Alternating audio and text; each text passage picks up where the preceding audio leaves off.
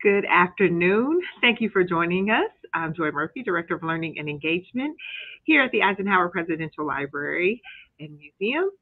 And this is our Lunch and Learn, our monthly program.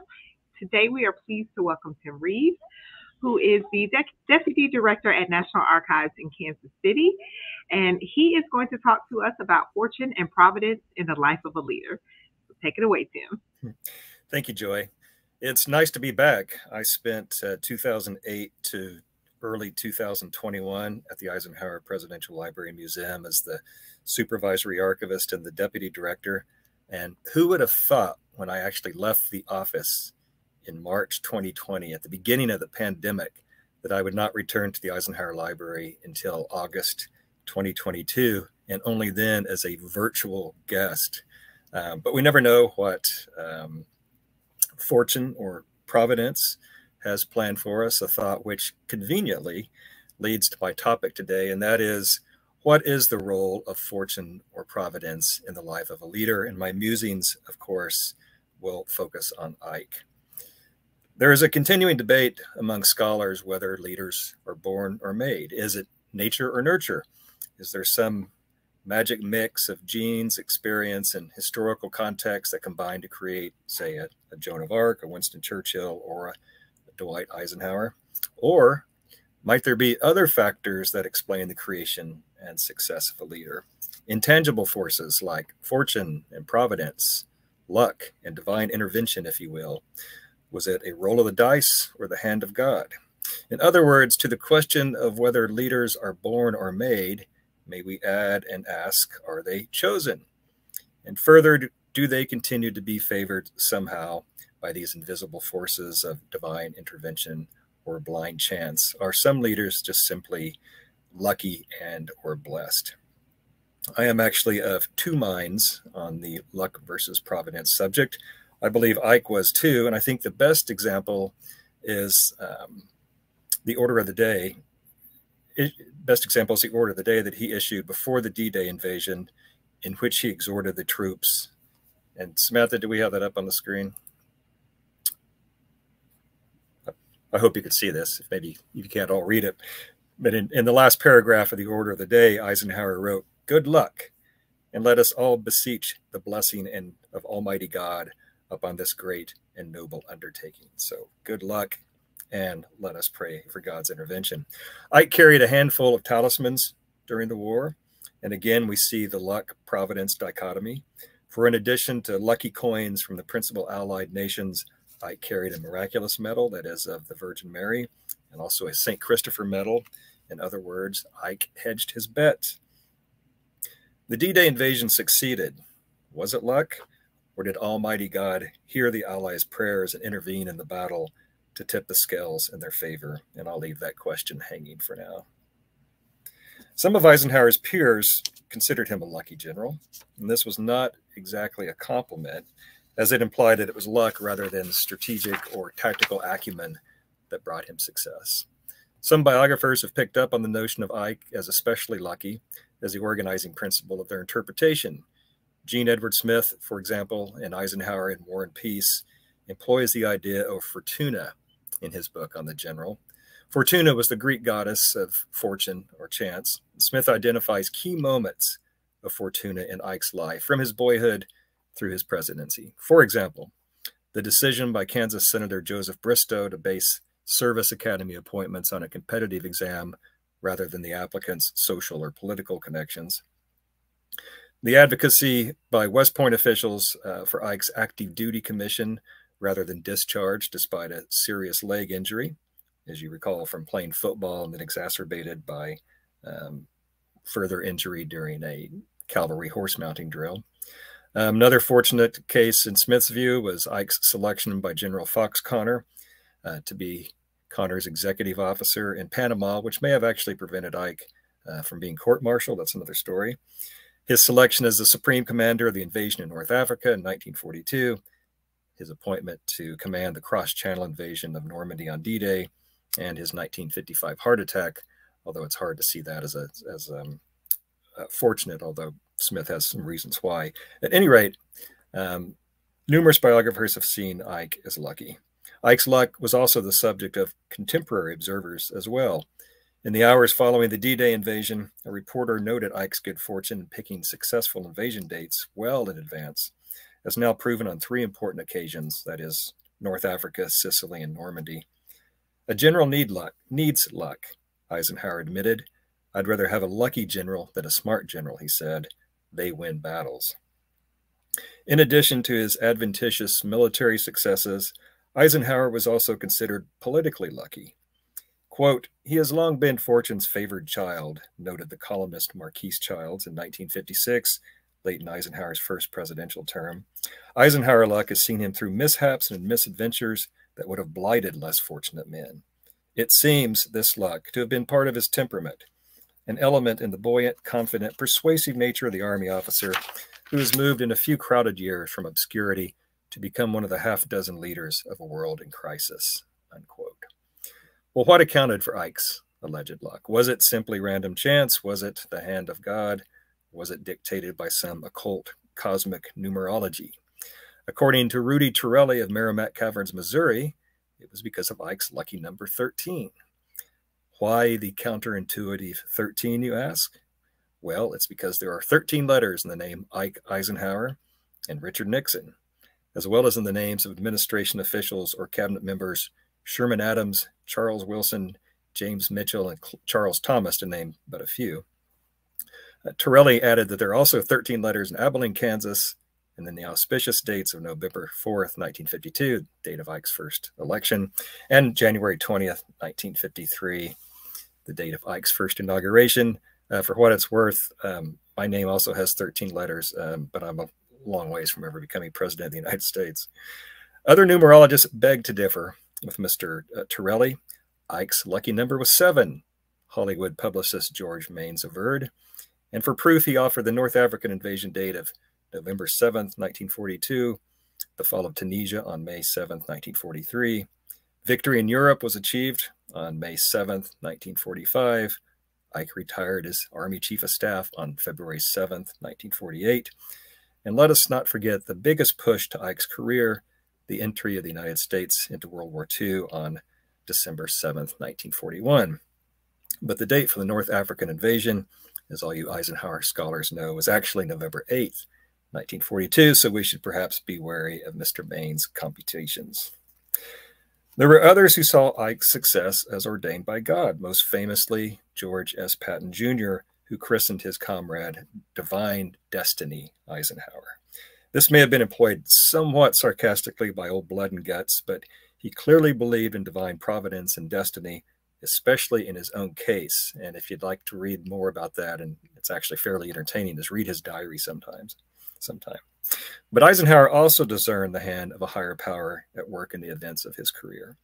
Looking back on the invasion of Normandy from 1952, Ike said that this day 8 years ago, I made the most agonizing decision of my life. If there were nothing else in my life to prove the existence of an almighty and merciful God, the events of the next 24 hours did it. The greatest break in a terrible outlay of weather occurred the next day and allowed the great invasion to proceed, with losses far below that which we anticipated. Well, be it luck or providence, fortuna or God, Eisenhower observers believed that Ike was somehow touched, somehow chosen by whatever mysterious forces determine the outcome of our lives. I cannot solve the mystery of chance versus providence in the life of Dwight Eisenhower today, but I can present really uncanny anecdotal evidence, which I think points to the role of a determining force, or of at least consistently fortuitous circumstances, which directed his life at critical junctures and decision points. My approach is by means of what one might call comparative alternative destinies. Now, I'm sure my method has absolutely no scholarly credibility, but that's never stopped me in the past, and it won't be an obstacle today as we examine this topic. My plan is to look at the lives and fates of 3 young men who appeared briefly in perhaps the most important episode in Eisenhower's early life, and that is his effort to win a place at one of the military service academies. Ironically, although these 3 young men failed in their attempt to win the appointment Ike received, they all eventually obtained assignments and opportunities coveted by Ike early in his career, and their respective fates are thought-provoking. I'll approach each alternative destiny as a what-if question. First, what if Ike had received an appointment to the Naval Academy at Annapolis instead of the Military Academy at West Point? Second, what if Eisenhower had pressed forward with his intention to become an aviator before the First World War? And third, what if Eisenhower had received the combat command he so relished in France during the Great War during World War I? Now, I'm sure most of us here today are familiar with the story of Ike's road to West Point, but a brief recap is in order. And you could see that the picture that we had on the screen was Ike as a young graduate of the class of 1909. While Eisenhower's parents, David and Ida, strongly encouraged the education of Ike and his surviving 5 brothers, the financial resources to send them to college were limited. The boys would have to find and fund their own way. Ike and brother Edgar, both graduates of the Abilene High School class of 1909, devised a plan to support each other by alternating work and school years. Edgar went first and began at the University of Michigan.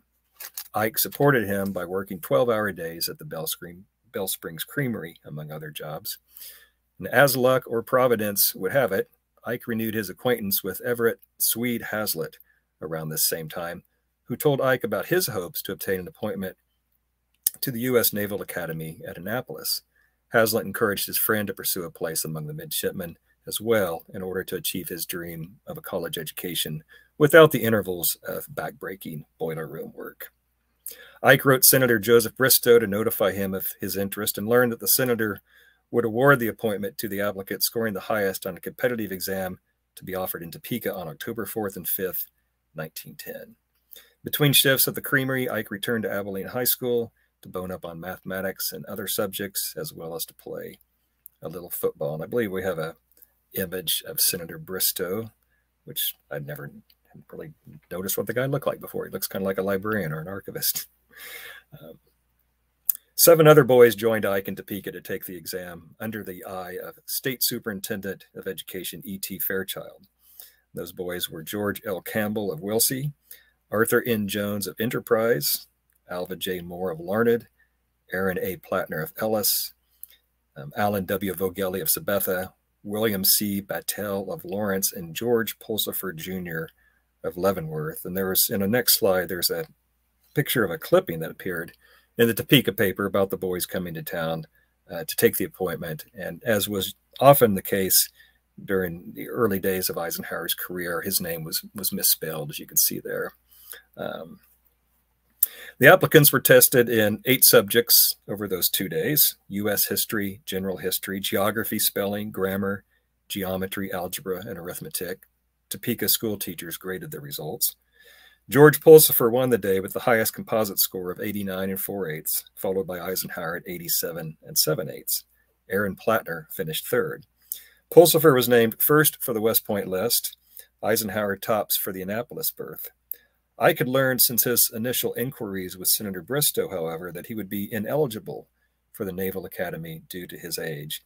This meant that he must somehow get the West Point nod if he had any hope of attending one of the free service schools. And here again, we see perhaps another example of Eisenhower's good fortune. Although Pulsifer had the higher score, Ike received the Bristow appointment based on the superiority of his letters of recommendation. Now, for many years, Eisenhower mistakenly believed that he had become the primary selection because Pulsifer had failed the physical examination. Pulsifer, in fact, had instead been appointed to the academy by another congressman and would join Ike as a member of the class of 1915. At any rate, Eisenhower proceeded on to Jefferson Barracks at St. Louis to take the actual West Point entrance examination and physical exam, along with Aaron Plattner, who went as his alternate. Alva J. Moore finished 3rd on the Annapolis list in 1910, but returned a year later to capture an appointment and become a member of the Annapolis class of 1916. Now, the other unsuccessful candidates for an appointment to Annapolis or West Point now fade from our narrative and exit the stage for the time being.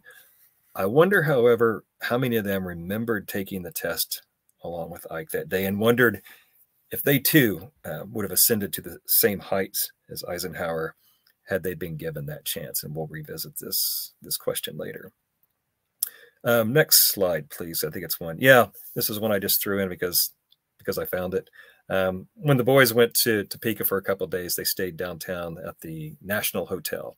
And so Ike would have been there for 2 days with his fellow applicants and got to know them just a little bit over that time.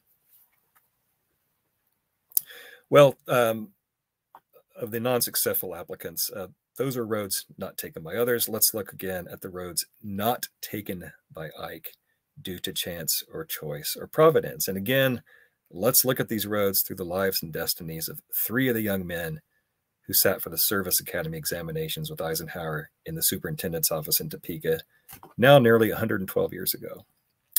We'll consider the question, what if Eisenhower had gone to Annapolis through the experience of Alva J. Moore? Born March 5th, 1893 in Arcola, Illinois, Moore moved to Larned, Kansas in his youth, where his widowed mother kept a boarding house. Moore graduated from Larned High School in 1910. Following his failure to win an academy spot in 1911, Moore attended a Naval Academy preparatory school where he finished at the top of his class. He passed the written and physical examinations Annapolis required and was appointed by Representative E.H. Madison of the Kansas 7th Congressional District. Moore's hometown Larned Coronoscope newspaper predicted, quote, his many friends here who have known him during the few years he has resided here have no doubt that he will make a success in the life work he has chosen, as he has always stood for clean, honorable, and upright young manhood. A spare, even-tempered fellow, Moore was a popular if quiet midshipman. Alva never says much to anybody, the lucky bag, which was the Academy yearbook, writers reported. He will talk when you do, and you can never get him excited, nor can you ever lead out his goat. He is not much on springing jokes and grandstand wit, but if you want a friend who will do the right thing by you at times, one who will always do his utmost for you, Ajax, his nickname, is that man. Moore graduated on June 2nd, 1916, into a very uncertain world as war raged in Europe and in the nearby waters off America's coast. He joined the battleship USS South Carolina in the Atlantic Fleet, which was just shoving off for maneuvers in the war-threatened ocean. A year later, Moore was detached from the South Carolina and ordered to the submarine school at New London, Connecticut. Moore served aboard numerous submarines over the next few years, patrolling the coast for German subs after the U.S. joined the Great War. Following the conflict, he continued in the Atlantic Fleet with occasional visits to Cristobal in the Panama Canal Zone, which coincided with Eisenhower's own time in the region. Ike, as you recall, spent 1922 to 1924 in Panama under the tutelage of General Fox Connor, a period Eisenhower later described as a sort of graduate seminar in military history and the humanities. But as Ike grew in knowledge of his profession, deadly bacilli were growing in the lungs of Lieutenant Moore. By the fall of 1923, Moore was so ill that he was committed to the Naval Hospital in Washington. He was soon transferred to Fitzsimmons General Hospital in Denver, where, coincidentally, Eisenhower would recover from his 1955 heart attack. But unlike Ike, Moore's condition worsened to the point where the Naval Retiring Board found him to be, quote, incapacitated for active service by reason of tuberculosis, pulmonary, chronic, slightly active, and far advanced. And that incapacity is permanent and a result of incident of service, unquote. In other words, Moore likely contracted tuberculosis while serving on the submarine. The Navy placed Moore on the retired list on November 28, 1924. He left Fitzsimmons General Hospital to take up residence at the Pollinger Sanitarium in Monrovia, California, where he died. On January 27, 1927, Alva J. Moore was 33 years old. There's a few slides here. Interestingly, there were pictures of 3 of the subs that Moore served on in the late teens. And then also a picture of where he spent his final days in California.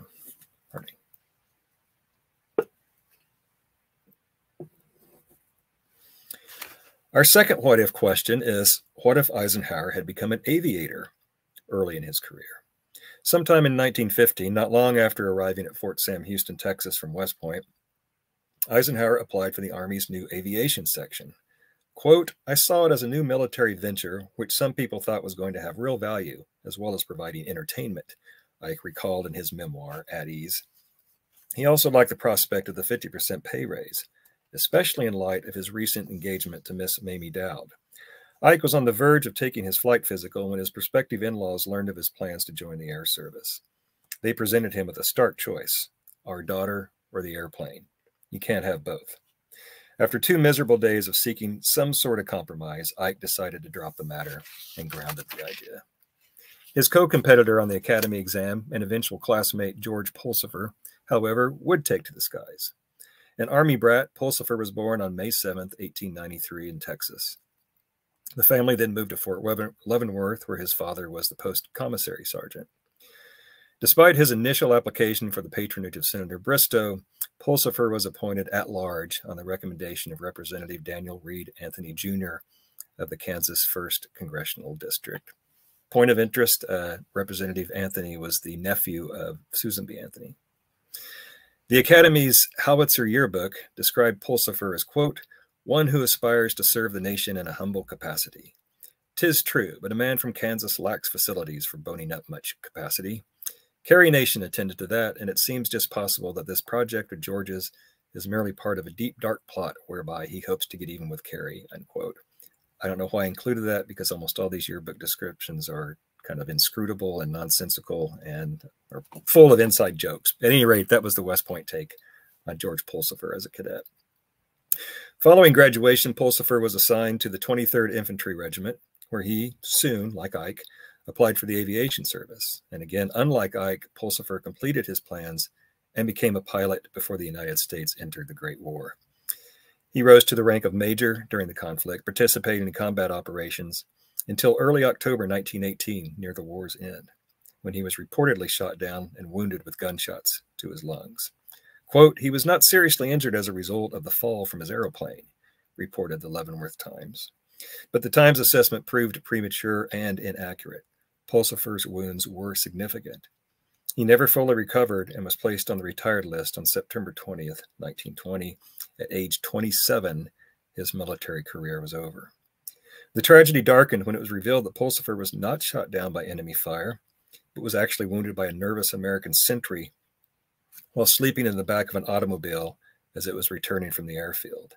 The bullet grazed his spine, lodged in his liver, and left him paralyzed from the waist down. Pulsifer eventually learned to walk again with the use of canes. He outlived Ike despite his wounds, dying in 1977, and he is interred at Mount Muncie Cemetery in Lansing, Kansas, which is about a 15-minute drive from where I'm giving this presentation today. Pulsifer's younger brothers followed him to West Point. Both brothers eventually attained the rank of brigadier general. Pulsifer's brother, Ralph, even served on Ike's staff when he became commanding general of the European Theater in 1942. He was, Ralph Pulsifer was an assistant adjutant general under Ike. Well, World War I was a time of frustration and triumph for Dwight Eisenhower. His record as commander of the tank training school at Camp Colt, Pennsylvania was exemplary, and yet he feared his quote-unquote failure to command a unit in combat overseas would sink his career. I suppose we'll spend the rest of our lives explaining why we didn't get into this war, Ike wrote to a friend. This raises our final what-if question. What if Eisenhower's wish had come true? What if he'd received that coveted combat command? We'll explore this road not taken by following the wartime journey of Aaron A. Plattner. Plattner was born on July 26, 1891, on his family's farm near Ellis in Ellsworth County, Kansas. He graduated from Ellis High School, where he held the school chin-up record, in 1910. When he traveled to Topeka that October, he met a young man from Abilene at the National Hotel, also in town for the test, named Dwight Eisenhower. The boys sat next to each other during the exam, Ike to Aaron's right. They formed a bond and made plans to travel to St. Louis together, where they would take the West Point examination. Again, Ike is the primary nominee, Plattner is his alternate. Eisenhower recalls at ease how he and another applicant snuck out from Jefferson Barracks after hours to explore the city, only to have to break back in the middle of the night to avoid detection. Their apprehension would likely have resulted in their elimination of consideration for the Academy. So here again is perhaps another instance of that Eisenhower luck or blessing. And Plattner, I surmise, was Ike's partner on this spree. Well, despite their bond and the high time in the big city, Plattner was nevertheless disappointed to have finished as the runner-up in the contest for the place at West Point. Quote, Aaron says he will keep trying, the Ellsworth Review headlight reported. Plattner returned home and joined the Ellsworth Mill and Elevator Company in Ellis. He was popular and active in church and fraternal affairs. The local paper reported in July 1911 that he was still trying to win a spot at West Point. The dream of military service faded, however, until the United States entered the war in April 1917. Plattner immediately attempted to join the Army, but twice failed the physical. The doctor suggested fresh air and exercise might improve his condition, and so he took to the streets selling Liberty bonds to support the war. The work cured him, and he was accepted into the Army on his third attempt. Plattner was commissioned a captain of infantry on November 27, 1917, and set sail for France a month later. Pardon me. Assigned as a master mechanic with an engineering unit because of his skilled work at the mill, Plattner soon petitioned for service with an infantry company. He was granted his wish and assigned to the 1st Battalion, 9th Regiment, 2nd Infantry Division. By September, he was leading the battalion. Plattner was in almost continuous action on the front from June 7th until November 3rd, 1918, when he was felled by a Minenwerfer while leading his men in the consolidation of a hilltop position during the final Allied offensive of the war. It was basically a mortar round. Wounded in the head and right leg, Pulsifer died on November 5th following surgery just 6 days before the armistice. Aaron Plattner was a true war hero. He was posthumously awarded the Distinguished Service Cross, second only to the Medal of Honor, and the French Croix de Guerre for his actions during the Battle of Blanc-Mont in October 1918. Aaron Plattner was 27 years old. Eisenhower learned of Plattner's death only years later in October 1944 when he received a letter from Conrad Plattner, Aaron's brother. Although his acquaintance with Ike had been brief, it was memorable. The family had carefully preserved Ike's 1910 letter to Aaron detailing his plans for the trip to St. Louis. The preservation of this letter is remarkable given that Eisenhower was not to gain fame for another 30 years. Quote, "When your brother and I got to St. Louis, we were indeed two farmer boys in the big city," Eisenhower replied. "We stuck very closely together, almost in self-defense. I had not previously heard of his death, and I do regret that he could not have lived to realize his true ambition." Conrad wrote back, "Like others who gave their lives in World War I, Aaron's soul, I am sure, is cheering you and your men on as you pass over the same battlefields on which they fought, and appealing to you to complete the job this time to assure eternal freedom and peace. The world is proud of you, General Eisenhower, and in the name of my brother Aaron, I want to express gratitude for what you are accomplishing at the minimum loss of life.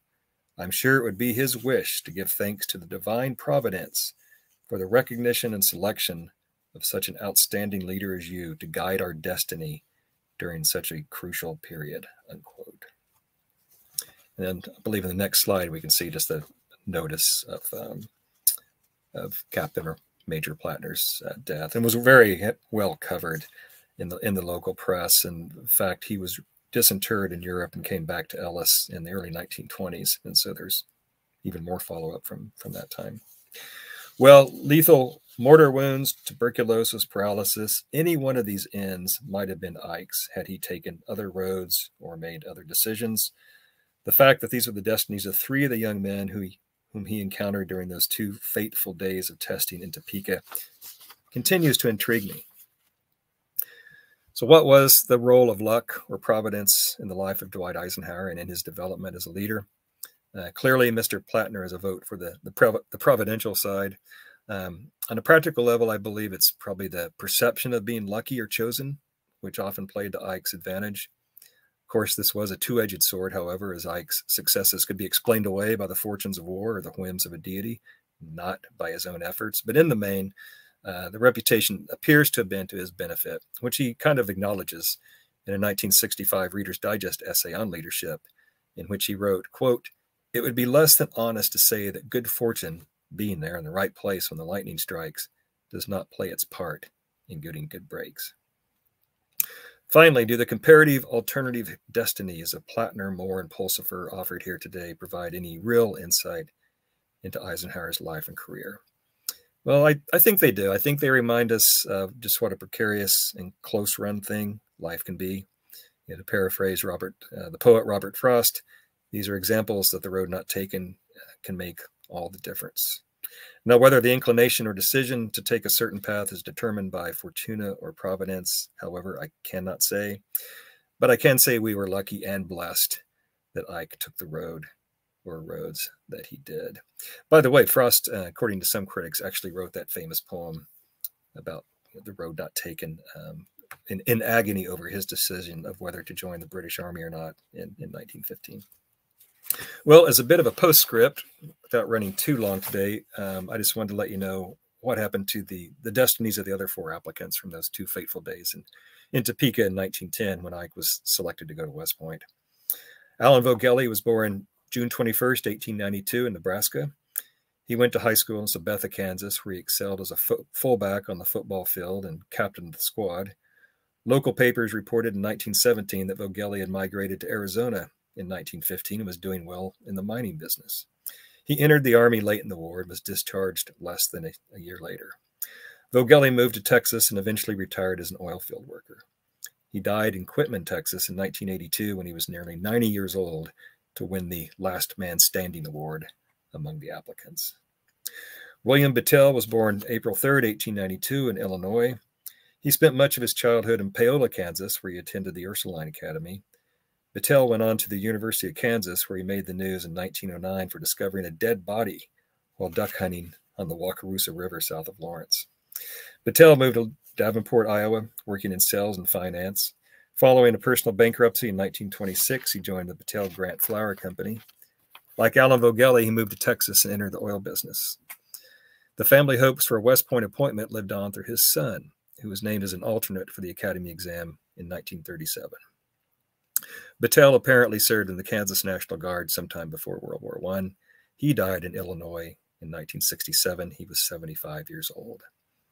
Alan Neil Jones of nearby Enterprise was born there on January 1st, 1892.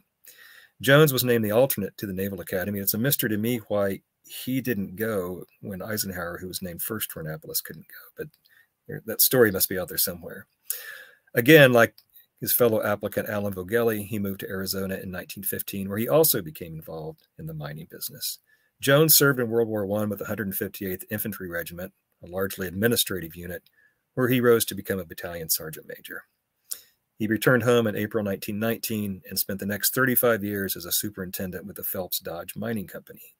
He also served as the city manager of Clarkdale, Arizona. Jones died in 1975 at the age of 83. And finally, and this relates to this next slide, George L. Campbell of Wilsey. Born July 5th, 1890 in Morris County, Kansas, Campbell received an engineering degree from Kansas State. He spent a career as a builder and contractor, including many New Deal Works Progress Administration projects during the 1930s. He built the old Glenn Martin Stadium at Kansas Wesleyan University, which I believe you can see now. It was actually razed in 2014. It's no longer there. And I raised the question a few moments ago of whether any of Ike's fellow applicants remembered him and the test they took together all those years ago. And Campbell's prominent front page obituary says it all. Campbell, quote, was named an alternate to Dwight Eisenhower when the president was appointed to West Point. If Ike hadn't been accepted, Mr. Campbell would have been appointed, unquote. Campbell died in 1957 at age 66. Now, he actually was not listed as being an alternate. He was a ways down the list, but I imagine as Eisenhower's fame grew, this kind of fish story of Mr. Campbell's 2 days with Ike back in 1910 probably grew in proportion in his mind. But obviously, they are all, from Aaron Plattner to George Campbell, proud of their brief association with Ike before he became famous. That concludes what I have in terms of a presentation, but if anyone has any questions or comments, I'd be glad to hear them.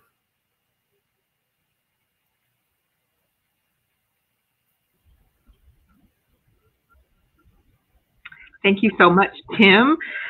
If you have questions, you can type them out, whether you're on Facebook or whether in YouTube or on YouTube rather, and I will ask those questions. We do have a question in the chat from Dr. Steve Lano. I am hoping I'm saying that correctly. If I'm not, I apologize sincerely. But he wants to know, do copies of this exam exist in the archive?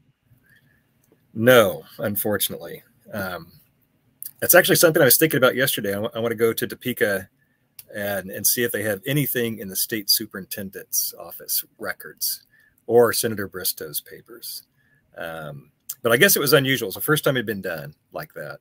both the test being offered, that competitive nature for the appointment, and the state superintendent being involved, and the Topeka teachers being involved. So it would be interesting to see those questions. So I'll stay on that.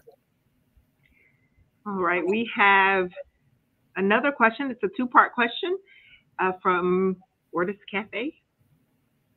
It says, was Ike superstitious? Did he buy into these themes?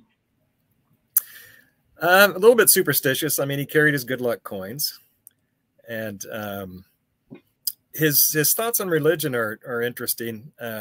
There's a very good article that is in the holdings of the library, post-presidential records, and it's an interview with a guy named Sherwood Wirt, who edited Decision magazine, which is put up by the Billy Graham organization. And he's a little reticent to talk about his religious beliefs and about prayer in particular before battles. But he clearly did believe, that when there's nowhere else to turn, he did turn to prayer.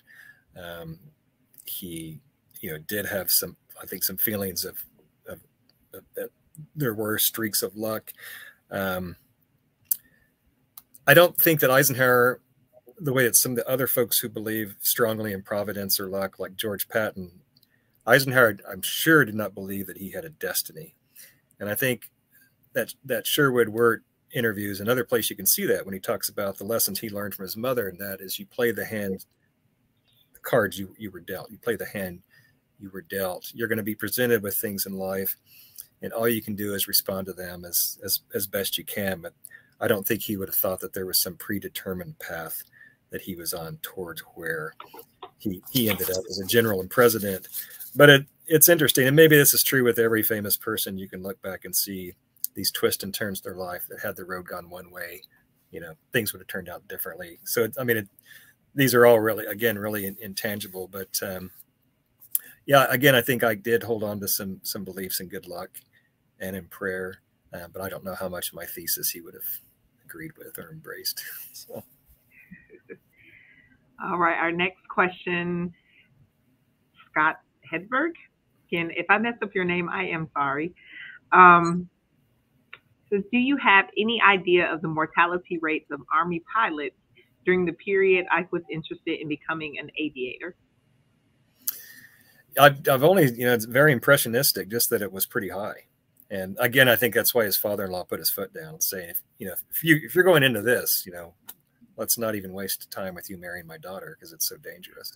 And of course, as all you Eisenhower scholars know, Ike eventually, when he was in the Philippines and much older, did get a pilot's license, and one of his best friends there was killed during a flight accident. Yeah. So again, who knows? It could have gone the other way. Could have Rebecca Perkins would like to know, how much did Ike's marriage to Mamie impact his successful Army career?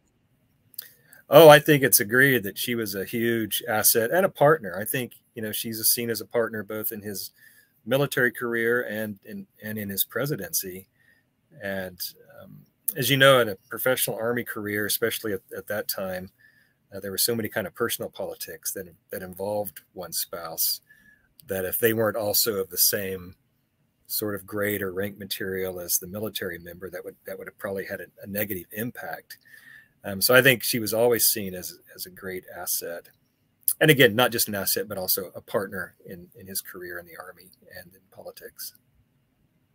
Absolutely. We talk about that a lot here, about their partnership, and really how much just being a great hostess and all of those things helped propel him forward. But not just that, though, just as a partner, someone he could speak, he could talk to, and in that way. Next says, West Point seems to have a number of superstitious traditions, such as rubbing statue for luck on exams, rain on graduation means that class sees war. Did any specific USMA, United States Military Academy superstitions resonate with Ike? Well, that's a great question, and one I was unaware of those traditions, and so that's something else I'll have to follow up on, because that's interesting to see. I mean, of course, he always felt that close connection with West Point after he graduated, And so it would be fun to see if we could find instances of that carrying over through the rest of his life. All right. We have kudos from our own Linda Smith. Great, good program, Tim. Oh, thanks. And Cliff, our colleague Cliff, would like to know if your shirt is lucky, which we want to bring up your shirt. Oh, the cool Theodore shirt. Roosevelt shirt? Well, it must be. I mean, Theodore Roosevelt was one of Ike's favorite presidents, so there's got to be some good luck in there. And you need to get an Ike shirt like this for the gift shop. All right. Well, I think that's our. Oh, Orders Cafe said, "Can we talk about that shirt?" We did talk about it a little bit. I think that's our last question. I don't see any other questions, so if there is none, we will wrap this up. You guys will just bear with us. We have a few announcements, and then we'll say goodbye. Our 2022 public programs are made possible by the Eisenhower Foundation and the Jeff Cope Memorial Foundation. We are so grateful to their support. We would not be able to offer these programs without them. Our next program is Ike's Book Club. We are reading the book Stagecoach by Ernest Haycock. That was one of Ike's favorite authors and favorite books. So that will be on September 13th. Please join us. It will be virtual. And just sign up and join us. And then our Lunch and Learn for next month will be on September 22nd, where we will welcome Dr. Chester Pack. And he is talking Duck and Cover, Eisenhower, the Cold War, and the Atomic Bomb. As you all know, if you have been following us all year, if not, you're new to us. Our theme for the year is the making of a leader. So all of our programs, just like this one, works around that theme. And that day is September 22nd. It is at 7:00 p.m. So thank you again to Tim for this wonderful presentation. Thank you all for joining us. We really appreciate it, and I hope to see you at our next program. Have a wonderful afternoon. Thank you.